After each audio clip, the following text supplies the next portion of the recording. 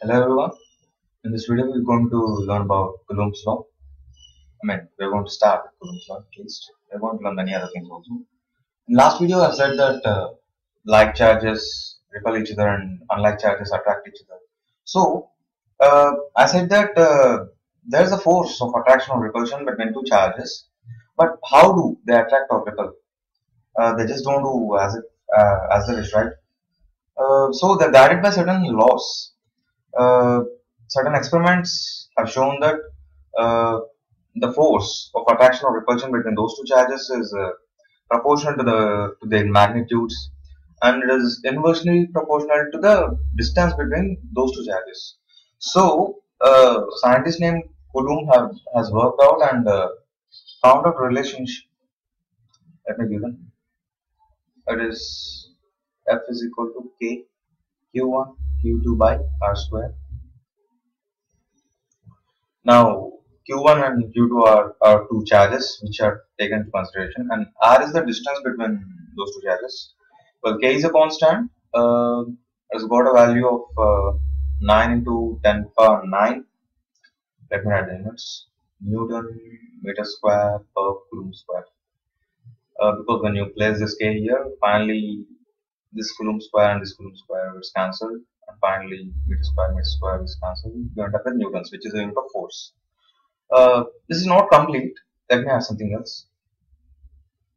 R cap, because we know that force is a vector, right? Uh, this is also written in a detailed form as 1 by 4 pi epsilon naught into q1 q2 by r square r cap. This means that the direction of the force is along the line joining the two charges, and the k, the proportionality constant, is nothing but 1 by 4 pi epsilon naught. Now you know what is pi, but epsilon naught, it has got a value of 8.854 into 10 power minus 12, and you can write the units c square and power minus 1 and power 2. Actually, this epsilon naught, whenever you write this naught, it means that it is related to space. Here, epsilon is the permittivity, so epsilon naught is the permittivity of free space. So this law holds only if the two charges are placed in vacuum or free space. If you place them in some other medium, then you will have to place some other epsilon whose value is different. So this constant differs. The law is the same, but just this constant differs. So let's move further. Now, if our two charges are positive, we see that Q1, Q2, the product comes out to be positive, and hence the net force is positive. And if the Q1, Q2 are negative as well, you get positive. But if one of those two charges is positive and the other is negative, you'll find that the force comes out to be negative. Now, I said yesterday, I said in the last video that that like charges repel each other, right? So when it is the case with two positive charges or two negative charges, you get positive sign, and when it is the case with unlike charges, you get a negative sign. So if your force comes out to be negative, it means that one of the two charges is positive and the other is negative. So those are unlike charges, hence the force is attractive. That's what I want to say. And if you get your force to be positive, it means that they are like charges. They may be positive or negative, but they are like charges. So your force is repulsive. I hope you understood till now. Let's move further. Now you know how to find the relation between you know how to find the relation. Let me tell again. You know how to find the force between two charges, right? Now, what if there's a system of charges? Say you have a charge here, you have another charge here, you have another charge here. This one is Q1, Q2, and Q3. So what is the net force experienced by this charge? It experiences some force. Say Q1, Q2, and Q3 are three of them are positive. So it experiences a force of repulsion in this direction due to this force, due to this charge, and also a force of repulsion in this direction due to this charge. So what you have to do here is you just take the vector sum of these two forces. If you have more number of charges, it is the same procedure actually. How many ever number of charges you have, you just take all the vector sums of all the pairs of all the forces due to all the pairs. So your net force comes out to be something like this, the vector sum of these two.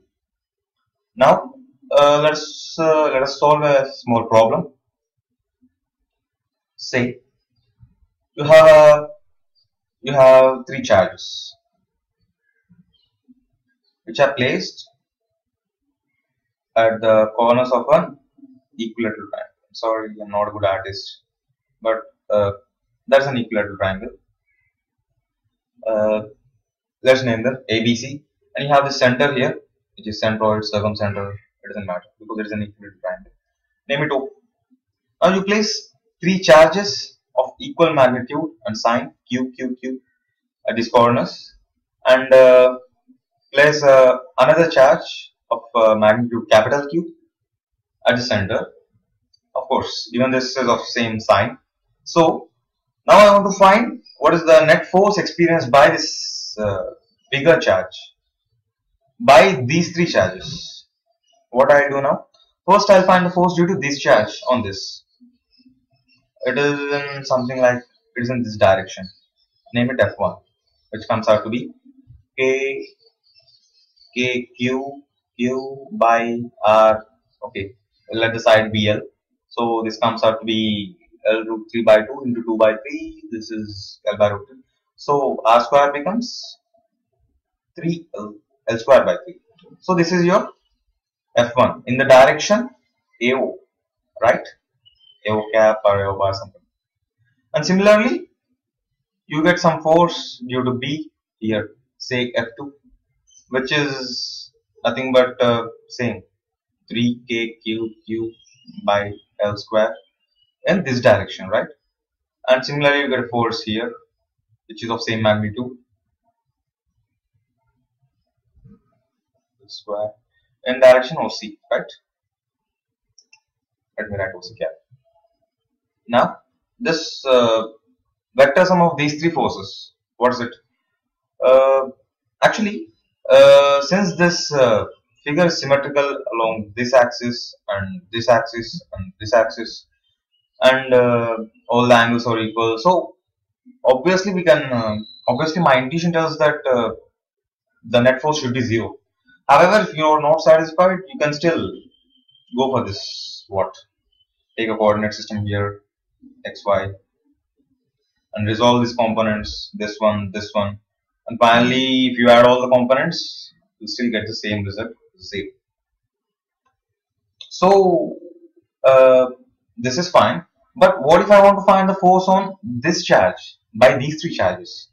Well, the method is same. You get some force due to this one here, find it out. It comes out to be some KQQ by L square, and some force due to this direction, KQQ by L square, and some force due to this thing in this direction, which is root 3k small q capital Q by R square. Well, you have the calculation, and finally you get the answer to be 3KQQ by L square plus root 3KQ square by L square. This is the magnitude and the direction is OB. This is the direction. I strongly recommend you to work this out, although I didn't. Okay, let's move on further. Let's move further. I'll tell you something called as electric field. What is this field? I can say it is the influence or it is the effect of a charge on its surroundings. Well, place a charge here, say capital Q. If you place another charge Q here, you know that it experiences force of attraction or repulsion. Now, how will this charge know that there's a charge here? I mean that this charge is showing its effect here, here, here, everywhere. Of course, the intensity of the effect varies. That's what I'm going to show you or say now. Uh, well, that's called as electric field. The influence, whatever you call it as, it is denoted by E. Even this is a vector. The other way to write a force is Q, the charge, into. This is the another way of writing the force. Say, if your small q is this, the force experienced by this charge is this. So, you know that actual force is K Q by R square into R cap. So, what can we say from these two? You get like E is K Q by R square, and don't forget to include this because E is a vector. So, uh, I hope everything's clear. That's it, and let's move further. You know what is E now? Due to a single charge, but what if there are multiple charges? Let me explain you. I'll have to take a new slide. If there are multiple charges, say 1 minute, I'll have to select my pen. Well, if you have a charge here, Q1, here Q2, here Q3, what you'll do now? You want to find the electric field at say this point. Find the electric field at this point due to Q2, name it as E2, and electric field due to Q1 here, name it as E1, and due to E3, I mean Q3, name it as E3. The vector sum of these three gives you the net E at this point P. It is the same way. So, well, now you may ask me, well, we have a formula Coulomb's law to find the force. Then what is the necessity of this electric field? Well, it's not a necessity, but there is a significance for this field. It gives you a way to determine or characterize the environment. To be specific, the electrical environment, of the charge, which we take into consideration. Let's go on. Next topic is field lines. Oh, since it's already 13 minutes, I'll better deal with this in next video. Bye.